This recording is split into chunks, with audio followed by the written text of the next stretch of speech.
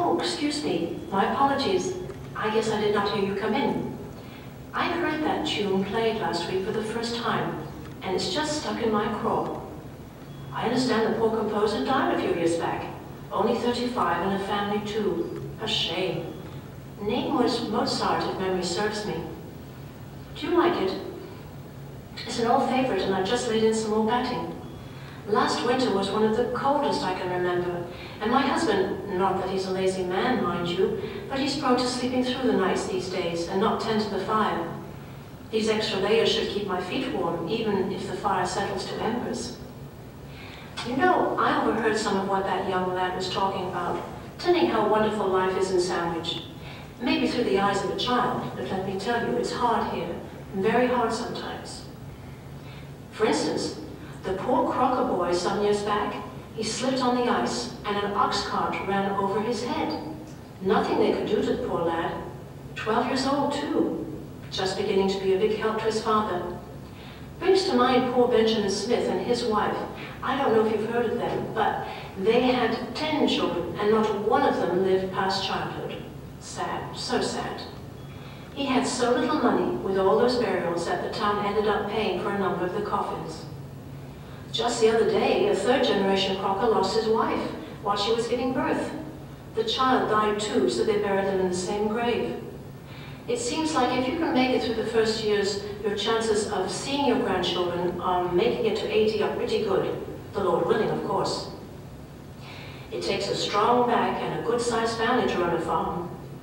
Which reminds me of how Samuel Jennings came to be the town's first teacher instead of working the soil. As the story goes, he sailed to England on a family matter and got himself impounded in the Royal Navy, practically a prisoner.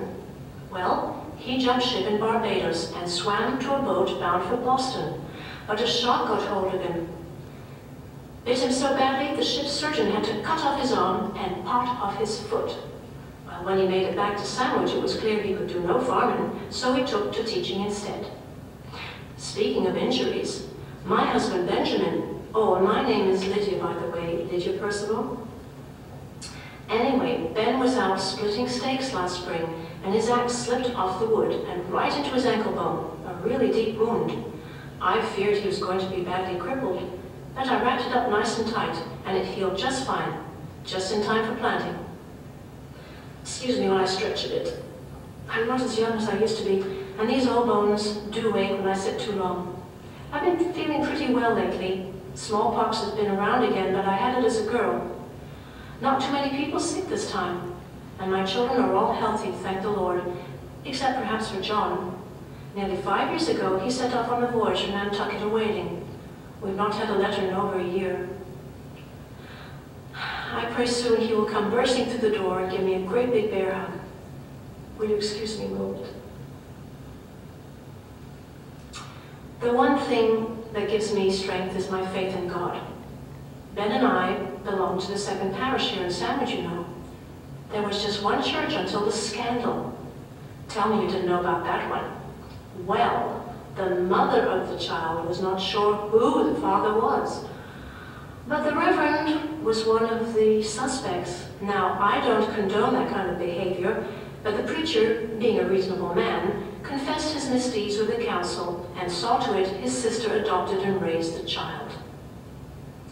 You must think I'm such a gossip. Well, it's not true. You know what I've just heard? Dr. Freeman just confiscated the property of another Tory in town. There's just no stopping that man. Back when the war, he was beaten to within an inch of his life by a bunch of English sympathizers who hung around Newcomb's Tavern. I suppose he's still trying to get even. Well, look, I've said too much already. I don't really know you after all. Why don't you just leave me be and head over to Fessman's Tavern? I'm sure someone there knows more about it than I do. Thanks for the company anyway.